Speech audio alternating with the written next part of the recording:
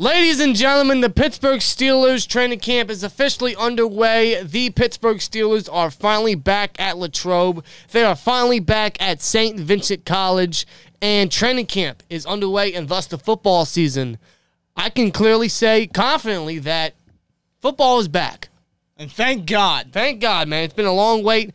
And within the next couple days, and pretty much throughout the week, we'll be making videos about training camp battles, which is always anticipated around training camp, especially when it comes to the Pittsburgh Steelers this year.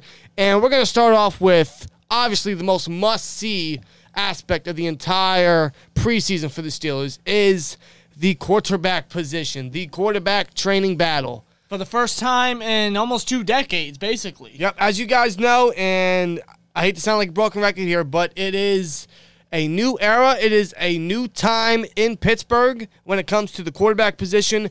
Ben Roethlisberger retired. He'll be in Canton in about 5 years, and thus now we are looking at the future. We are looking at a new era. And when it comes to the new era, that begs the question heading into training camp and the regular season, who is going to be the Steelers quarterback number 1? Who's going to be the starting quarterback come week 1?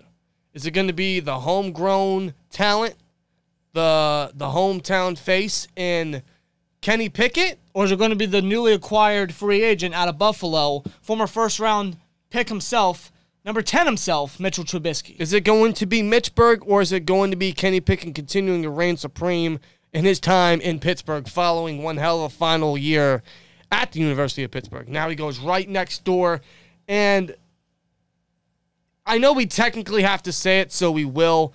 We'll even include Mason Rudolph.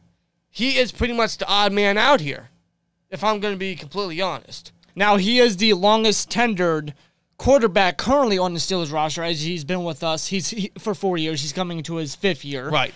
And that is basically, to me and Danny, the only saving grace for Mason Rudolph. We don't think he's going to be the week 1 starter. No. But then again, I'm not going to count him out in some weird fashion for some reason. I'm not going to count him out of that discussion. Well, but I don't think he's going to win the competition. No, I don't either. But the only reason why we bring that up is because a part of me thinks, and this is just an early projection, this is an early prediction, I could be dead wrong.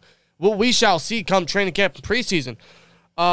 I do think Mason Rudolph very well could be the number 2 quarterback come week 1 for the depth chart.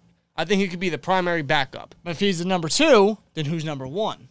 Who is number 1? And the main focus is clearly, like we mentioned, Mitchell Trubisky and Kenny Pickett.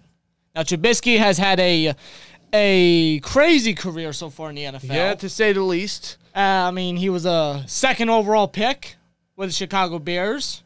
And he's had quite a journey there. He's had his ups, definitely his downs, but I don't think all the downs were necessarily his fault. No. Considering what he had to deal with Chicago, considering who his head coach was, considering the weapons surrounding Mitchell Trubisky, and he's had some success there, to a degree.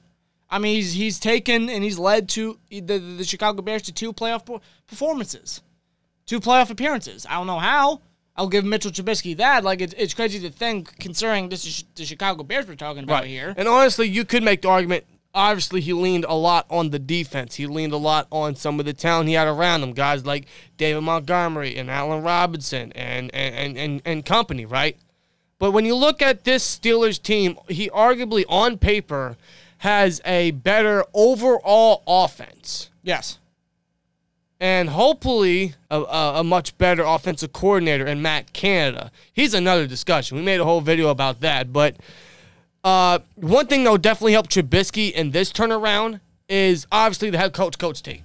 He has a reputation for players wanting to play for Coach T. Yeah. Which is a great thing. And I said it in free agency. I continue to say it because just based on history, Pittsburgh is the best place for second chances. The list goes endless, honestly. And Trubisky could be another name in that category because quarterback is wide open. It's a new time in Pittsburgh, and a former first-round guy who sat under Josh Allen and Brian DeBall in Buffalo last year. Yeah. After being the starter for 4 years, up and down in Chicago, what could he bring to the table after sitting a whole year? and then finding his way to Pittsburgh in an open spot at quarterback. And with the talent surrounding him, guys like Deontay Johnson, Pat Freiermuth, Najee Harris, just to name a couple. Right. The offensive line being a bit revamped. Right. Trubisky's got the surround system for the most part. Right, and of course, we all know what this defense is capable of when it is fully healthy. And Trubisky, when he's on the field, he's, like I said, he has his up and he has his downs, but he's mobile. He can get out the pocket.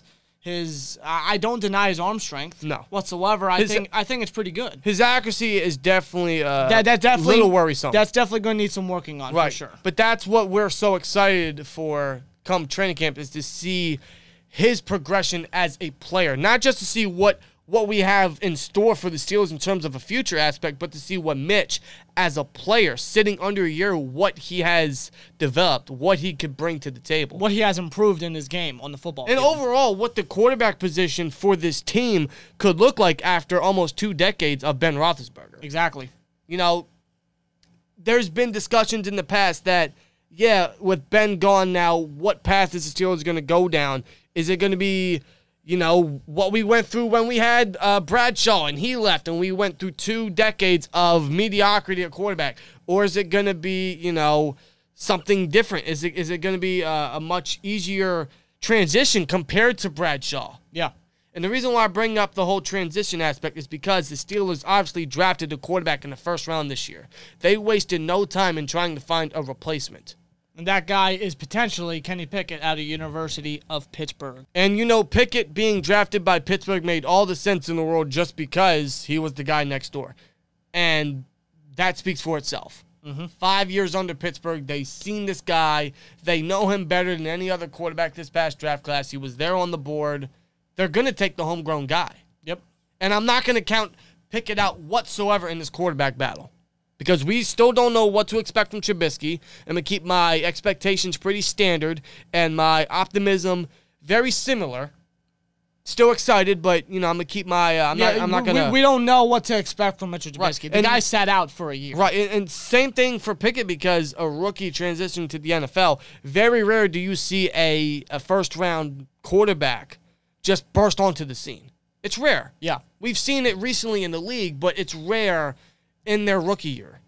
So I'm not expecting immediate success or an immediate great transition for Pickett. That would be great, but I'm not going to expect it.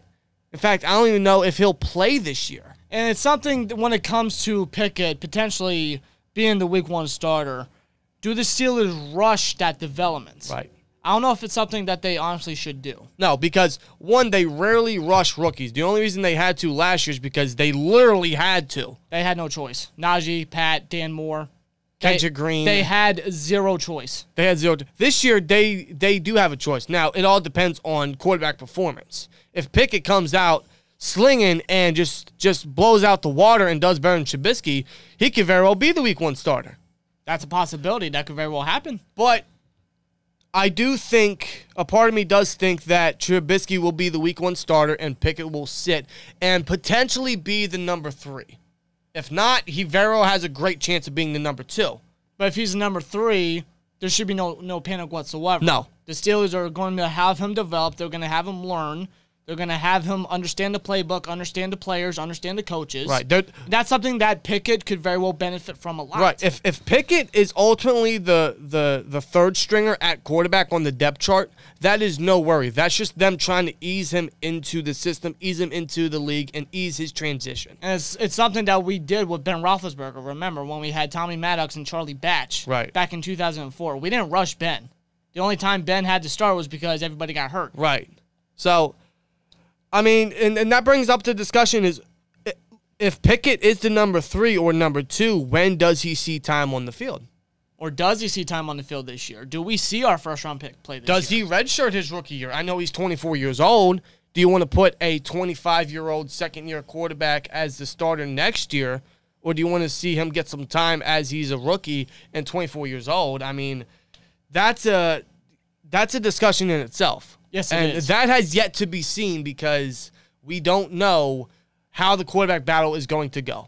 We're only going to know what we hear, what we see from training camp, what we see and hear from preseason, and just who's about determined, who's about ready, who's proven to be the week 1 starter come week 1 of the regular season. And I can't wait because training camp is here, and soon we'll be able to actually watch these guys and see what these two are capable of. We will see. It's exciting. It's a new era. It's a new start for the Pittsburgh Steelers. And it's something that me and Danny are not quite conditioned to yet. We're still learning, the life after Ben. Yes. All we have known at quarterback has been Ben. You're right. So this is entirely new for us, but that's why I'm so eager and so excited to see what's going to happen at quarterback because this is new, and I want to see what the future will look like. And we shall see very shortly. Let us know your guys' thoughts down below, man. Who do you think will be the week 1 starter? How do you think the training camp battle is going to go? I'm excited. It should be very fun to watch. I'm going to watch very closely just to try to, get every little detail and understand every little detail I can about this battle because I'm eager to know what our direction is going to be, especially when it comes to the offense. And hey, no matter what, we're going to enjoy every single second of it. Yes, we are. So let us know your guys' thoughts down below. Is it going to be Mitchburg or is it going to be Pickett, man? Let us know your guys' thoughts. See you guys in the next one. Like, comment, subscribe, and we'll see you later. Peace!